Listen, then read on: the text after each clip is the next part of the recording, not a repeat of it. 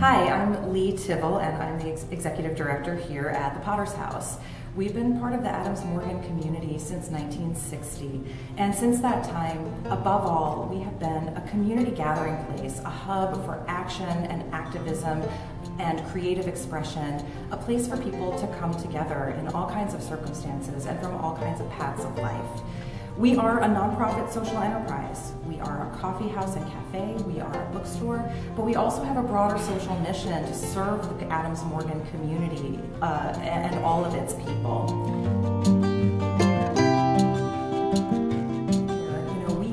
We're a small business, and there are so many of us around the country offering healthcare to our workers. Healthcare is not a benefit in our mind. Healthcare really is a basic human right, and to offer healthcare to our employees here at the Potter's House is a reflection of our values of solidarity and justice. It's about equity and opportunity. It's about making sure that the people who work here are cared for in the same way that we offer hospitality to all those who walk through our doors. We want to offer it to those who work so hard here as well.